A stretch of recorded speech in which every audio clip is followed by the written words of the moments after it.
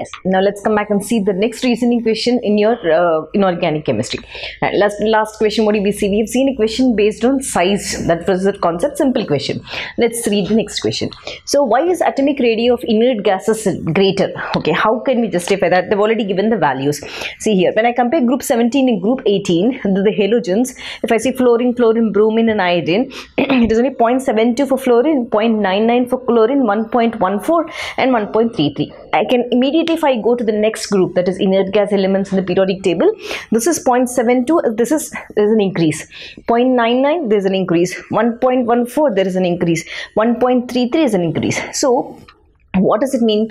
Fluorine, bromine, iodine, acetylene. Okay, what are they asking? Why is that atomic radii greater? So basically, when we are supposed to reason a question, we should have a basic data. What is the basic data? Normally, what type of radius, different types of radius we have studied? We have studied about metallic radius, okay, right? Or metallic radii. We have studied about covalent radii. We have studied about what? Van der Waals radii. We have studied about cationic radii,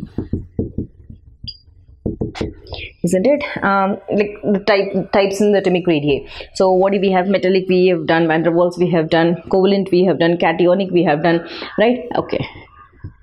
Atomic radii also done. So these are the different types of radii.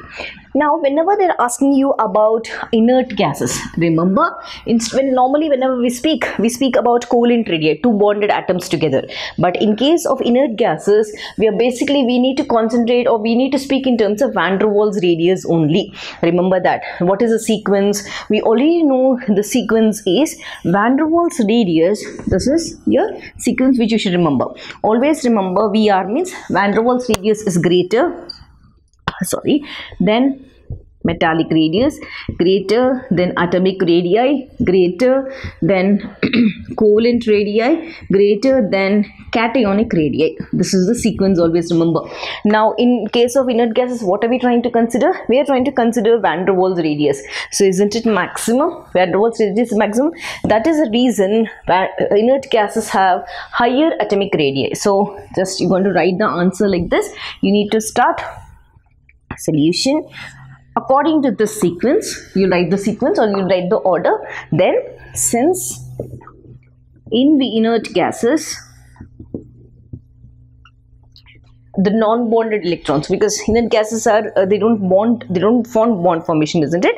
Right. So in inert gases, instead of atomic radii or if I have to say covalent radii also, we don't speak about covalent radii because there is no bonding form. Instead of covalent radii, what are we going to take? Let us take this out, right? Instead of covalent radii, van der Waals radius is taken into consideration, into covalent radii instead of. So underline this word. What is considered? Van der Waals radii is considered. So according to this order, what is the first one? Van der Waals radius is greater.